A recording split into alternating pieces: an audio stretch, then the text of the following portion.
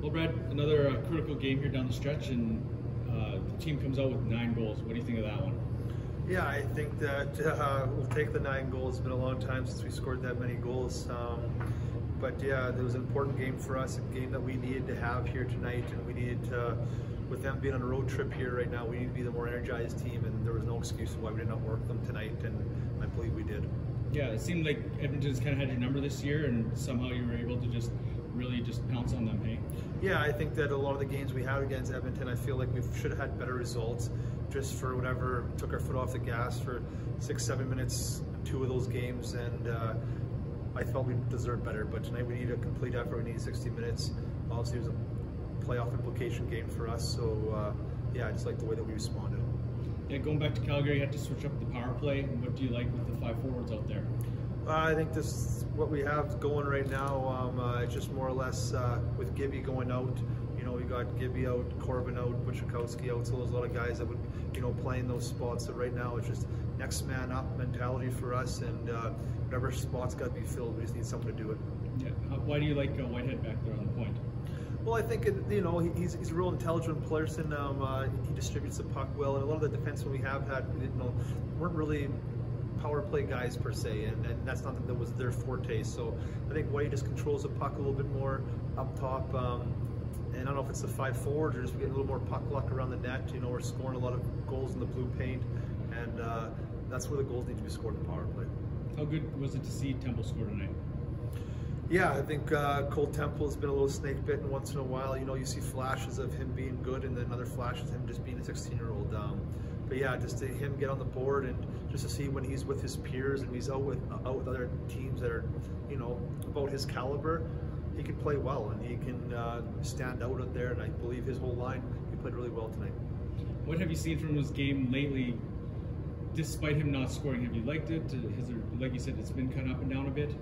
Yeah, I think it's tough to evaluate sometimes because he's a smaller guy, he's a skilled player, so a lot of times when they don't got much time and space, and there's, you know, they're trying to build confidence and courage at the same time. It's a tough combination to do. So I think for Cole, he's stuck with it, you know, through some tough times. He comes asking good questions. He's real receptive to learning. So to me, that's been the biggest thing. And it's been a rough patch here for a little bit. I know he hasn't got many points here lately. Hasn't scored in almost 30 games. So I know to get that off his, you know, it's what I know what he wants to do, and to get that monkey off his back, I know it's gonna be a good feeling for him. In Oremba, when you're hot, you're hot. Like that first goal, like you just get lucky, eh?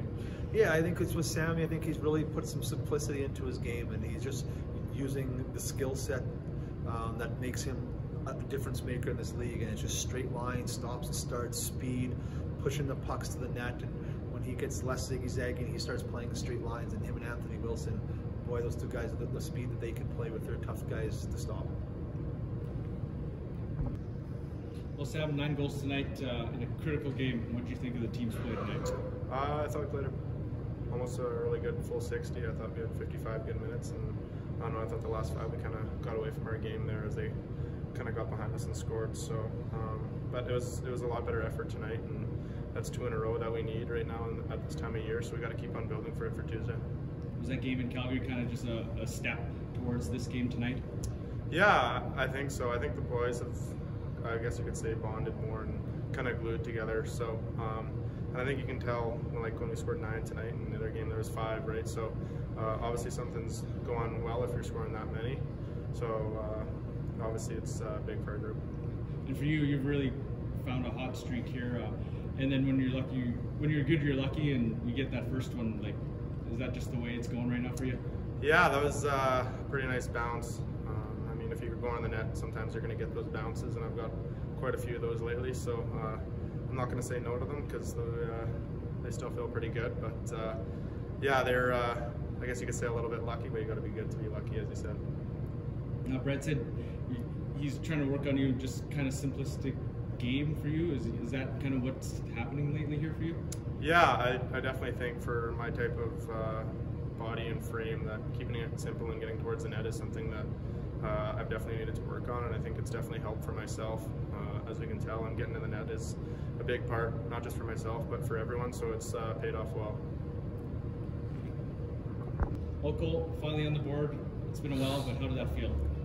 felt good, especially for me. But I think it was, I was pretty pumped to just help out the team and put some goals up on the board to help the win.